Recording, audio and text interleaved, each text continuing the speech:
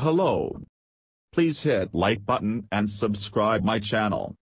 Also press bell icon for future video notifications. Thanks. Among the materials known as perovskites, one of the most exciting is a material that can convert sunlight to electricity as efficiently as today's commercial silicon solar cells and has the potential for being much cheaper and easier to manufacture. There's just one problem: of the 4 possible atomic configurations, or phases, this material can take, 3 are efficient but unstable at room temperature and in ordinary environments, and they quickly revert to the 4th phase, which is completely useless for solar applications. Now scientists at Stanford University and the Department of Energy's SLAC National Accelerator Laboratory have found a novel solution: simply place the useless version of the material in a diamond anvil cell and squeeze it at high temperature.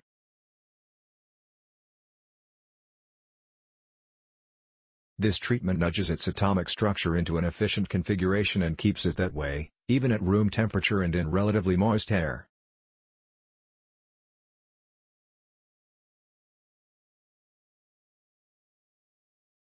The researchers describe their results in Nature Communications.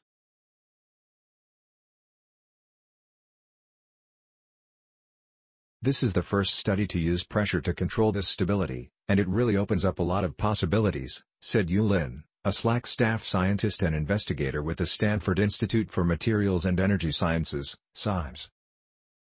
Now that we've found this optimal way to prepare the material, she said, there is potential for scaling it up for industrial production, and for using this same approach to manipulate other perovskite phases. A search for stability perovskites get their name from a natural mineral with the same. In this case, the scientists studied a lead halide perovskite that's a combination of iodine, lead and cesium. One phase of this material, known as the yellow phase, does not have a true perovskite structure and can't be used in solar cells. However, scientists discovered a while back that if you process it in certain ways, it changes to a black perovskite phase that's extremely efficient at converting sunlight to electricity.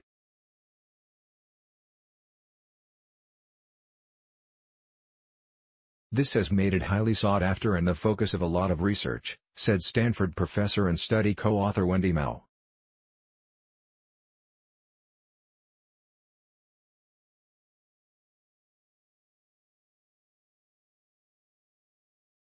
Unfortunately, these black phases are also structurally unstable and tend to quickly slump back into the useless configuration. Plus, they only operate with high efficiency at high temperatures, Mao said, and researchers will have to overcome both of those problems before they can be used in practical devices. There had been previous attempts to stabilize the black phases with chemistry, strain or temperature, but only in a moisture-free environment that doesn't reflect the real-world conditions that solar cells operate in. This study combined both pressure and temperature in a more realistic working environment.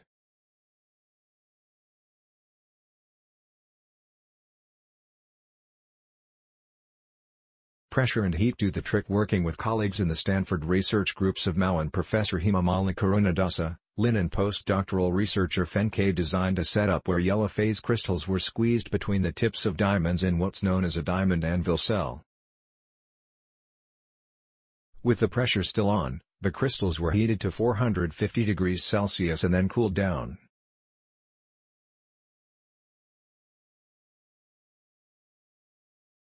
Under the right combination of pressure and temperature, the crystals turned from yellow to black and stayed in the black phase after the pressure was released, the scientists said.